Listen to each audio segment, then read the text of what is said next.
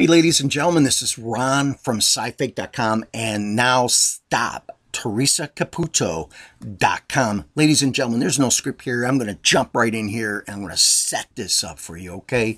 Theresa Caputo is going to be on a show titled Next Great Baker, sponsored by TLC. Go figure, right? The Grief Vampire TLC to go together. These folks are measuring Theresa Caputo for a cake that they are going to bake that's going to replicate her, the phony, the fraud. And this gentleman here is measuring her for this project. Now, he has tattoos up and down both arms. Theresa Caputo, the grief vampire, the fraud right here, is about to cold read him. And ladies and gentlemen, how she does it is because she sees a tattoo on his right arm. He has a tattoo in memory of his brother. There is a date, 1969 to 2005. And the tattoo has a cross. The cross represents that tattoo is in memory of someone who is now deceased. And that is his brother. However, she doesn't know this. She doesn't know it's his brother. The only thing she will ask him, hey, do you have a tattoo in memory of someone?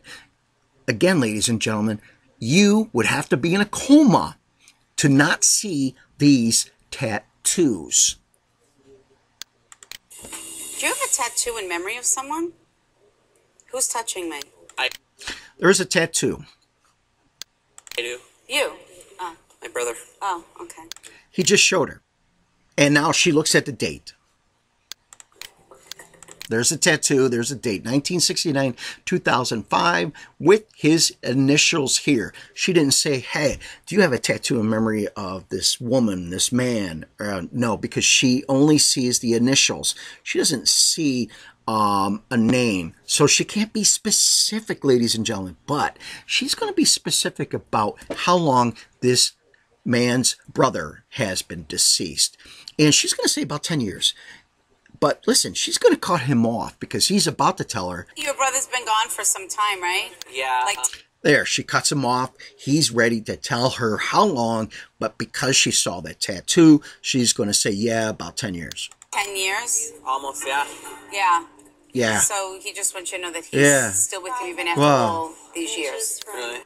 Really, no kidding. You know, I feel sorry for this poor guy because he just got taken by the grief vampire, and honestly, I don't think he believes her. This man is mourning the death of his brother still, and she plays him for a fool. That's nice. Thank you. You're welcome. Yeah, thank you. I don't believe the He died words as you're a saying. hero. Like, he fought for this country. He died in Iraq. He was a staff sergeant. And unfortunately, it was his time. He's grieving the loss of his brother even after 10 years, ladies and gentlemen. His brother's a war hero. Kudos to him.